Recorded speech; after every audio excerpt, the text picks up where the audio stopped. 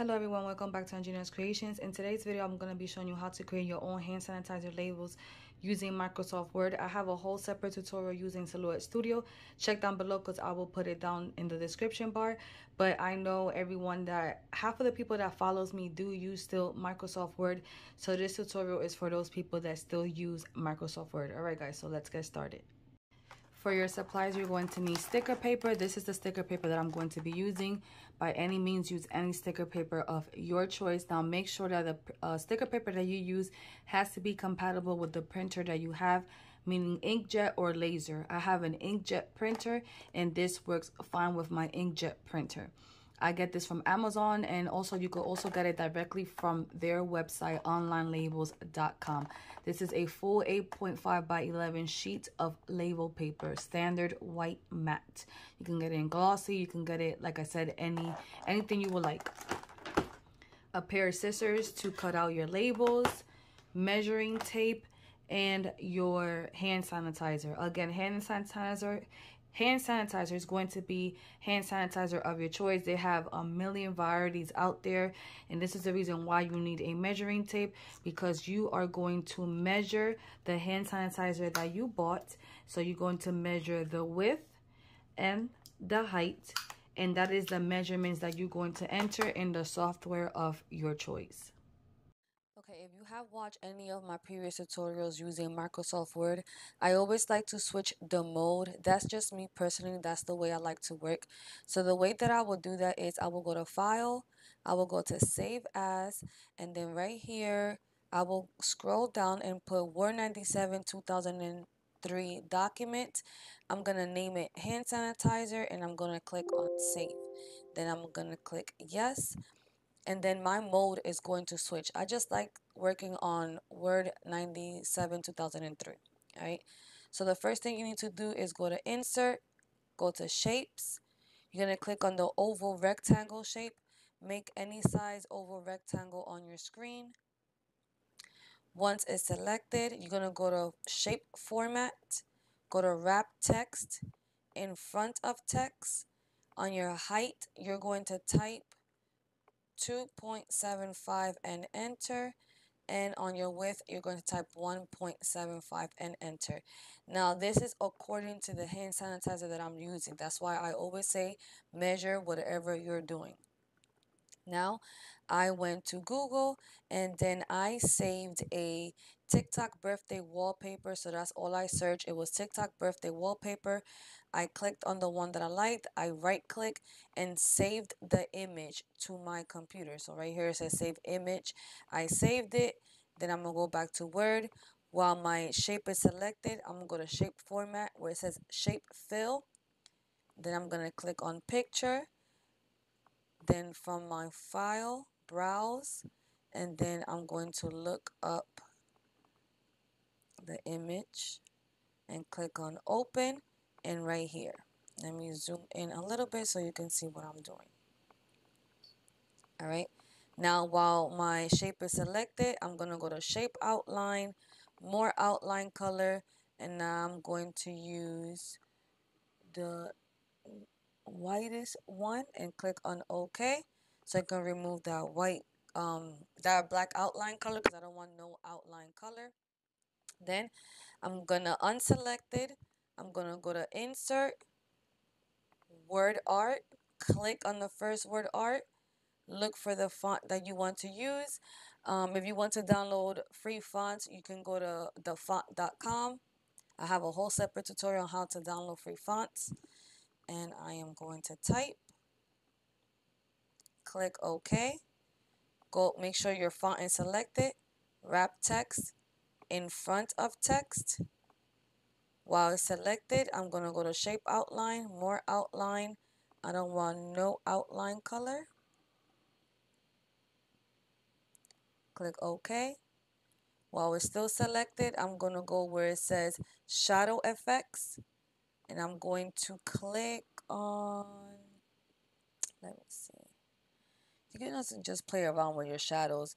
But right now I have it on shadow style 16. No, I'm going to go to shadow style 19. Then click back on shadows, shadow color, more shadow colors. Pick a color that you would like and click on OK.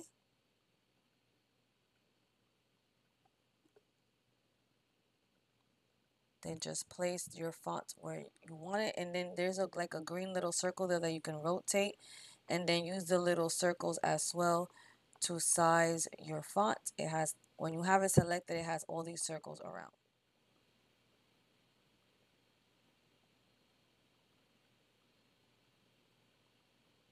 Font, right click, copy, right click and paste.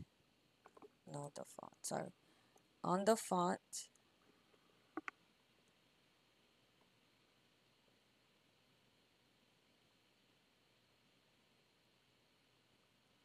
I'm gonna put it over here on the side. Gonna right click, edit text, and I'm gonna type her name. Click on OK. I'm gonna try to rotate it back to straight.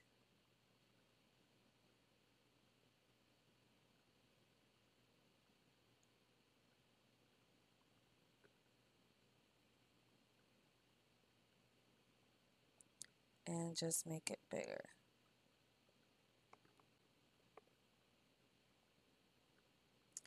Now, because of the background that I use for this design, it already it comes with everything that I wanted. Like it got a cake, it has like the microphones and stuff like that. If by any means you need images, you would just go to Google, and then let's say I want a cute cake. So you need to make sure that you are searching for whatever image and write PNG behind it. When you put PNG and you click on the image, you're going to see white and gray rectangles behind it. That means it is a transparent background image. You're going to right click, save this image. Once it's saved, you're going to go back to Word. You're going to go to Insert. You're going to go to Pictures. Click on Picture, and then you're going to bring in a PNG. So let's say I click on this PNG, and then you'll see it has a transparent background. While it's selected, go to Picture Format, go to Wrap Text in front of text. And as you can see, it don't have no white background behind it. That's how you save your transparent background images. I'm going to delete it because I don't need it. So now here, what we created, I'm going to hold down, I'm going to click on my shape that has the rectangle, hold down my shift key, click on the font 16th and her name, then everything select. I'm going to let go of my shift key, right click, go to group and group it together. Now everything's grouped as one. Now let me zoom out a little bit.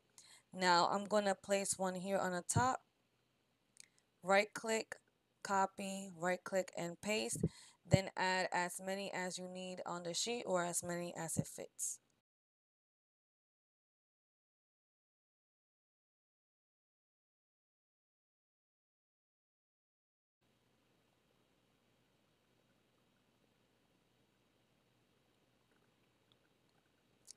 You can also click on one of the hand sanitizers, hold the shift key and click on all these four, then copy and then paste, and then you paste it four at the same time.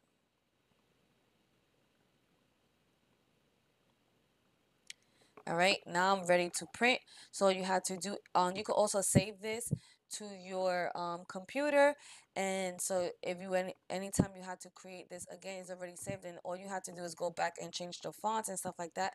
Now, if you don't have a printer at home and you need to print somewhere else, you need to save this as a PDF file. So you're going to go to save, you're going to go to File, Save As. Right here in the drop down, you're going to click on PDF and save it as a PDF. Also, if you're selling this to a customer, you need to save it as a PDF, because a lot of people don't have any softwares that you are using. This goes with any software that you are going to be using, either if you use Silhouette Studio or Microsoft Word. Please save your items as a PDF. PDF, they cannot edit anything, and wherever they go print, that is going to stay the same size, the same font, the same colors, everything you use. I also recommend saving it as the same document, meaning like the Word document, save it like this too. So anytime you're going to go back and do any changes, you're going to click on the Word document, all right? From now, you are going to go print, so you're just going to go to print. And then here, you're going to select everything that you are going to use. So here I clicked on the Eco Tank 1600. I'm going to click on printer properties. I like to print from my paper tray. So where it says auto select, I'm going to switch it to paper tray. Then I have it on portrait mode, and then paper type, I like to print on presentation paper matte. I'm going to click on OK, and I'm going to print this out, and then I'm also going to cut it, and we're going to start putting it on the hand sanitizers.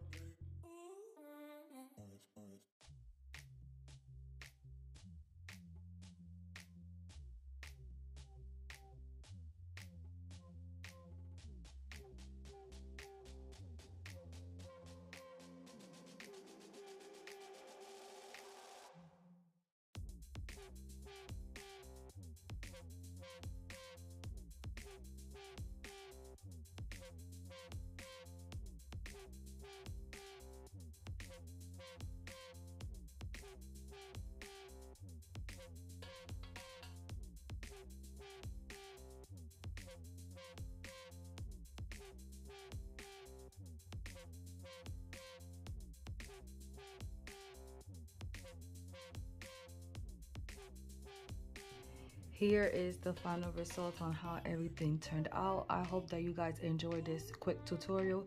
If you are not in my Facebook crafting group, it is called Andrina's Kreations Crafting Lounge. I would love to see all your work over there if you do try to make these hand sanitizers. That the Facebook group is on Facebook. Also follow me on Facebook and Instagram at Andrina's Kreations LLC. If you don't have no social media, you feel free to email me at anginascreations@yahoo.com. Comment down below any questions you might have. If you haven't subscribed yet, please feel free to subscribe and click on the notification bell to be notified every time I upload new videos. Again, like I always tell you, I hope everyone has a blessed day, and I'll talk to you guys later. Bye-bye.